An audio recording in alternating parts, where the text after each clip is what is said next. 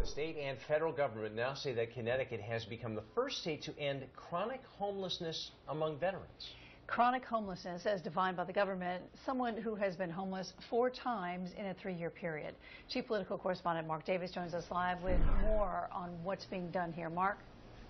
Hi, Ann and Darren. Good evening, everyone from the Hartford newsroom. Hundreds of formerly homeless veterans here in Connecticut are now in permanent housing, or at least in temporary housing. Governor Malloy, the U.S. Secretary of Veterans Affairs, and members of the congressional delegation visited with veterans at the Victory Gardens Veterans Housing Complex near the VA hospital in Newington, touting a major breakthrough. We are the first state in the nation to end chronic homelessness amongst veterans.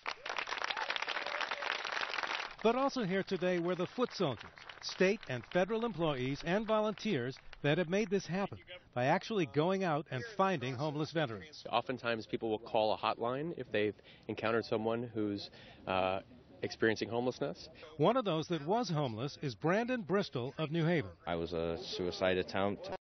I was on alcohol and drugs, and I sobered up thanks to the help of the VA that I wasn't or didn't know about 5 years ago. Thankfully, many homeless veterans turn their lives around, and some end up helping others, like Brandon is doing. I get down to New Haven's Green or West Haven's Beach, and I hand out information to, I approach veterans and just walk up and, ask them if they're a veteran to begin with, Brandon's efforts were singled out today as having helped bring many veterans to a better place. I just started doing it just to keep myself sober. Next thing you know, it's a snowball effect, and I have a bunch of guys pat me on the back, and it's a feel-good feeling. That's why I do it.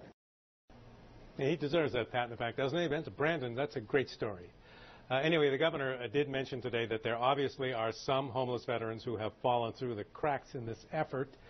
If you think you know someone or aware of someone, a homeless veteran, you can get information on how to help him or her by coming to our website, WTNH.com, and clicking on this story.